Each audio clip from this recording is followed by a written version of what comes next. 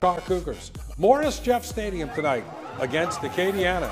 And there go the T-shirts tonight, and let's pick it up in the second half. And in this second half, third quarter, Karr's quarterback, John Johnson, scrambles. He finds Oliver Mitchell. Mitchell gets the touchdown.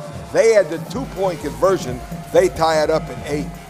Next possession for Acadiana. They're back to punt, and they obviously saw something because there goes number 3, Shamarius Harris, 63 yards for a touchdown. That's a killer. It is, and it was a huge play in the game, but Karr comes back and responds, Ed, like a good team does. Johnson's going to drop back. He's going to find Tyrone Wilson. Wilson gets it for the touchdown. Two-point conversion is good. They tie it up at 16. This guy had a big game for Acadiana. Interesting name for a running back. You won't forget it. Zeke Hippolyte. Around the left side, 21-yard touchdown.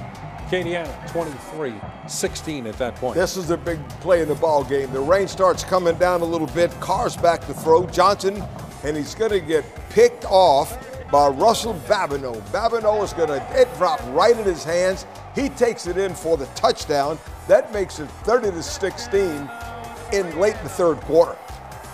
No quit from the Cougars. They come right back and answer with a drive of their own. Johnson with the fake and the keep, and he's around the right side.